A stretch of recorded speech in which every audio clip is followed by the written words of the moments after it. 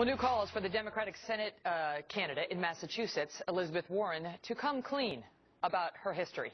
This whole controversy started a couple of weeks ago when it surfaced that Elizabeth Warren, who was challenging the Republican Scott Brown in Massachusetts for his U.S. Senate seat, has claimed in the past to be a Native American.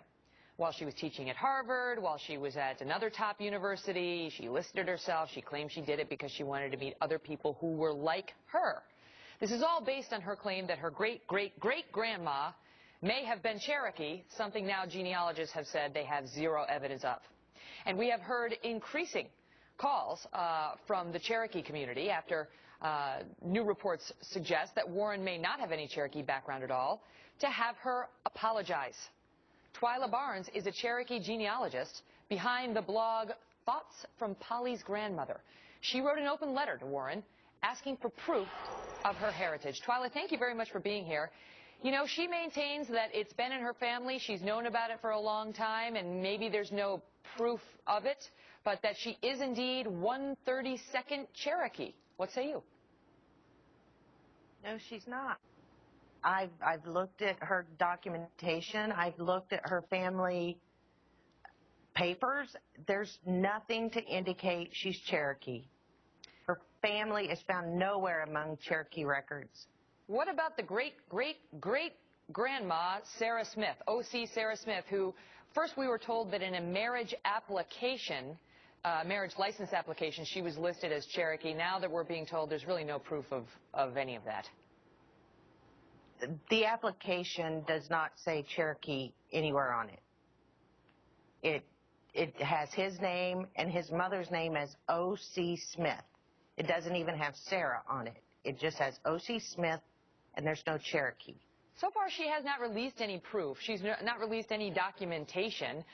You say in your open letter, quote, "We Cherokees have lots and lots of documentation supporting our claims of ancestry." Is that the case? For Cherokees? Yes. Yes. There is from the Miller Roll, which was 1907 to 1914, going all the way back to before the Trail of Tears. Cherokees are recorded, and we can trace our families.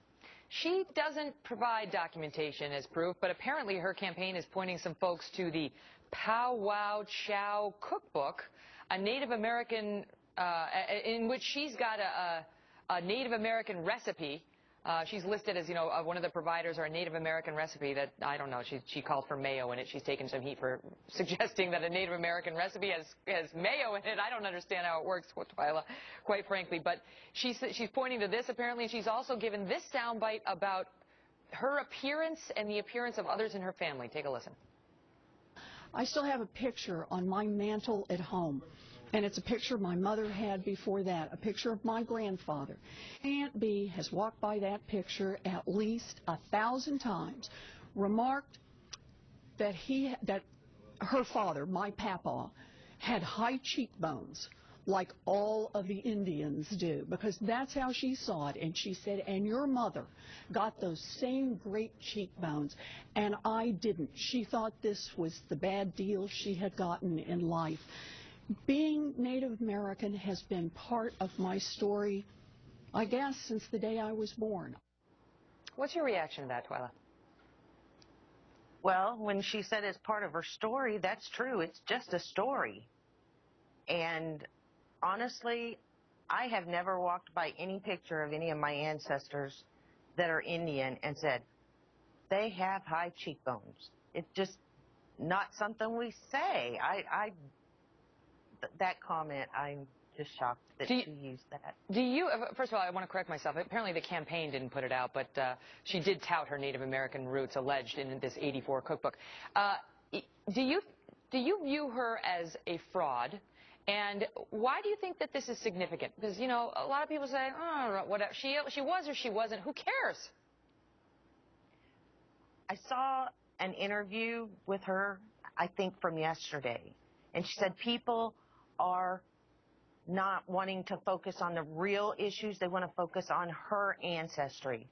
Well, I think this is a real issue because we have issues in Indian country like Indian health services that could be improved, poverty, there are conditions sometimes that are worse than third world country living conditions. And those are issues to us, yet she thinks she can pretend to be an Indian and benefit from that, and she has no clue that these issues even exist. So it is important to talk this, because these are the people that she stepped on to get where she is today. She listed herself as a Native American, which gives her minority status in law school directory when she was at Harvard and another university. And there is an accusation that in doing that, these universities may have looked at it and may have given her, whether she knew about it or not, favored status in their hiring and promotion decisions. Your thought about, Elizabeth Warren having possibly displaced someone who is Native American from those jobs, because, if they're looking to hire one and then they hire Elizabeth Warren, they think they've checked that box, when in fact maybe they have not hired a Native American.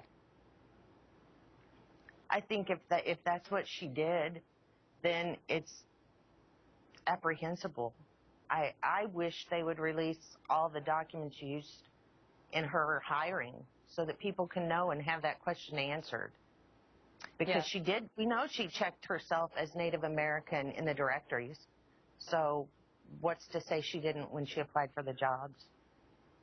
Yeah, she's denied that, and at least one official from Harvard who remembers hiring her suggested they did not consider that. But we'll continue to follow it. It's interesting. Twyla, thank you. All the best to you.